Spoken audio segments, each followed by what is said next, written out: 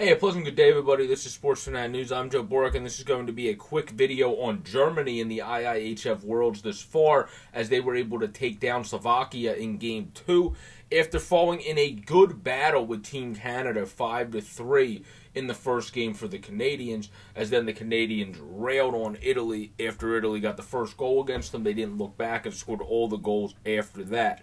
But when it came to Germany in the first game, they went down 2-0 on goals by Sillinger and Pierre-Luc Dubois, but they showed good battle back as McAllis was able to score. Dubois then scored in the power play to make it 3-1. Kent Johnson made it 4-1.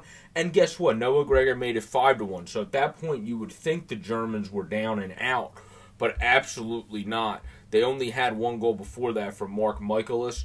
But then Plachta was able to score, Matthias Plachta, and he made it 3-2. And then Mo Sider, the potential rookie of the year in the NHL, was able to come in and score as well to make it 5-3. So what I loved about Game 1, not a great round-out game, obviously, from the Germans, as they went down 5-1. But the good thing was the fight back by the Germans in that game to be able to show the vigor and fight to be able to come back and battle back in that one, which then I think they rode some of that hot momentum from fighting back into that hot start they were able to get off to in Game 2 against Slovakia, as Pospisil's wraparound was their only goal. They did have a misplay to Tatar that I talked about more deeply in the video on Slovakia if you want to check that out.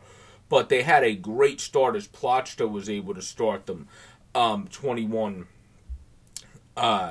34 into the game, and then you were able to have 26-41 in, so only about 30 minutes into this game, Leonard Pufferl, I always mispronounce his name, I suck with certain foreign names, I'm sorry, but he was able to score to make it 2-0 Germany, and Germany was off and running.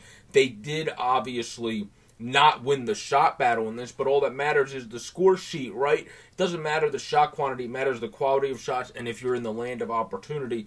And Germany was that with Lauren Pufferl and Matthias Plachta, as both of them were able to score to make it 2-0. Pospisil did have a nice wraparound goal on Grubauer. Otherwise, I thought Grubauer was very sharp in cage. He deserves a star of the game. Pufferl would then get the star of the game for winning the tying goal. Getting the winning goal, I should say, for Germany. That didn't even make any sense, winning the tying goal. Getting the winning goal for Germany, as then Germany is now 1-1 in this tournament after 2. Please continue to subscribe down below, above in the easy use widget to keep the channel growing to the goal of 250 or more by the start of June. Have a great, safe, and pleasant day, everybody. This has been the IIHF video on the first 2 by Team Germany.